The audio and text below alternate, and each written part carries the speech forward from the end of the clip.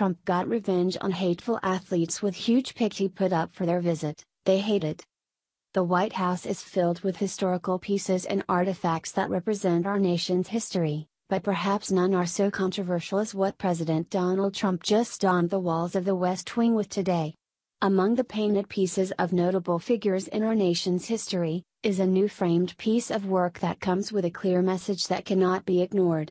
Now, idiots everywhere are infuriated about what our leader had the guts to put up that we're pretty sure his supporters are going to love. It's a customary honor afforded to professional athletes who have won a championship, to be invited to the White House for a personal visit with the president. While this offer has been used recently against the president by disrespectful players who grandstand his invitation with insults, the Houston Astros decided to go. This seemed like a positive move until it was seen what the MVP of the team did behind Trump's back, perhaps because he didn't like the president or what he put on full display before their arrival. The first family is getting comfortable in their new home, just as the Obamas did in their disrespectful way that nobody seemed to have a problem with. When Trump moved in and began putting his personal touch on the people's house, all hell broke loose with accusations of tactless taste that his predecessor never got when hosting rappers and their wives. Whether people agree or disagree with what our president just put on the walls, he had the right to celebrate his victory in the way he chose to decorate. The White House isn't just a place where the president lives. It's a monument that represents milestones in leadership throughout our nation's history. Perhaps not a single leader has been so controversial as our current commander-in-chief, who overcame all odds to call this place home. Because of that, he has every right to document this incredible feat with a framed piece that shows exactly how that happened, which his athletic detractors certainly don't want to see. The media tried to portray that Trump's opposition, Hillary Clinton, had a huge lead in the presidential race. However, one picture proved that wrong, which has now become the West Wing's latest and perhaps most extraordinary piece of artwork. Trump didn't become president by a mere margin, he won by a landslide of votes where it counted most.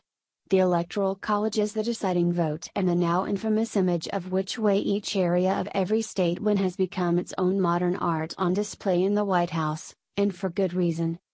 Trey Yingst was among the first to spot this new display, and seemingly without realizing the kind of controversy he was opening with this tweeted picture of it, he simply stated, "Spotted, a map to be hung somewhere in the West Wing." The image of the Electoral College map from the election Trump swept in 2016 accompanied his sentiment and infuriated idiots around the country who couldn't fathom why Trump would display such a thing. It's unknown at what point these Democratic degenerates forgot who they were talking about, thinking that somehow it was out of character for Trump to gloat. When it's his right to do so by having earned it through honest means and against all odds, he should display that victory, since it sends a message about what America is all about.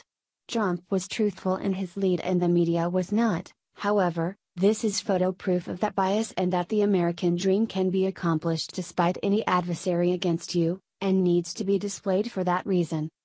Perhaps the most humorous part of the outrage over this imagery in the West Wing is that the same people who publicly express how tasteless and gross it is, in their opinion, were in support of a wife using the desk her husband received disgusting sexual favors at during his time in office.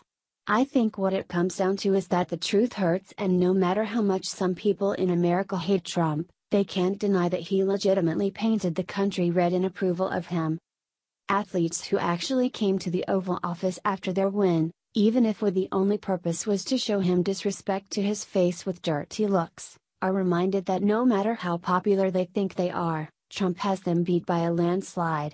There's no denying that the mass majority of the country approves of him, as proven in this image.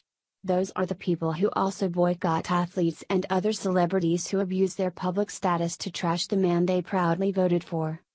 It's often said that a picture says 1,000 words, but this one speaks volumes beyond that. Trump beat supposed frontrunner Hillary Clinton by far more than 1,000 Electoral College votes. This wasn't just a victory for him, but for the American people who were heard and deserve to have the piece of our country's history commemorated on the wall of the White House. Every little girl and boy in America with a dream to make a difference and become president one day can do that, just like Trump did as a non-career politician. That's significant and part of what makes America great.